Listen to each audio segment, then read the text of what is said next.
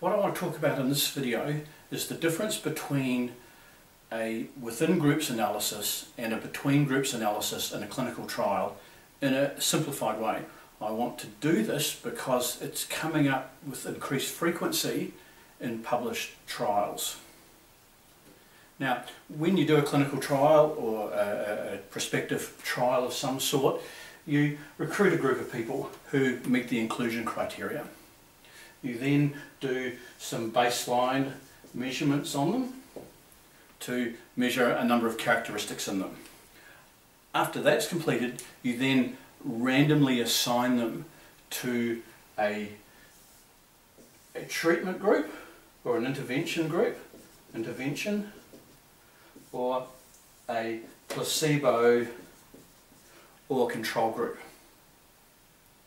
And hopefully the randomisation is done properly, it's not done haphazardly, and you see that error in a number of lower quality journal publications. But after you've done that, when you analyse the data, you then do a statistical test or a series of statistical tests to compare these two groups to show they're the same, to show that the randomisation process was successful. That might be age, weight, height, body weight. It hopefully includes the parameter of interest, the outcome measure that you're looking for. So you're really showing that at baseline the groups are the same and quite comparable. Then you follow them through time. Then we'll have an endpoint or an outcome measure that is then done. So when it comes to analysing that data, what you see being done with increasing frequency is that there'll be a statistical test done comparing the baseline and the outcome.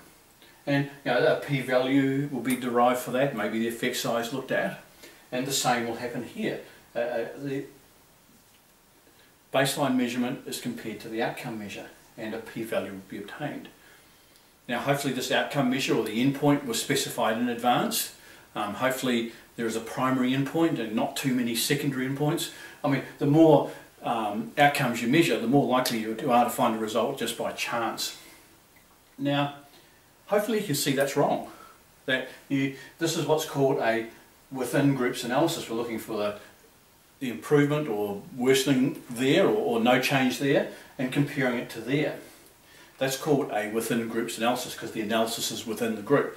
What should be done is you should be comparing this to this. That is a between groups analysis. That's the appropriate way. That's what you were interested in. Is the intervention or treatment better than doing nothing or giving someone a placebo? That's a within groups analysis. That is the appropriate way to do it. This is not a difference of opinion on how you should analyse clinical trials. All the textbooks will talk about doing it this way. All the consensus documents will talk about doing it this way. This is how you analyse the outcome. We want to know the difference between the intervention and placebo.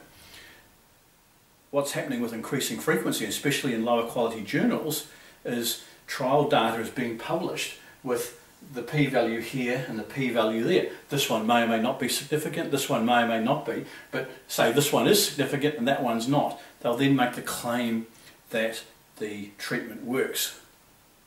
When in reality we don't know. We don't know if it's any better than that.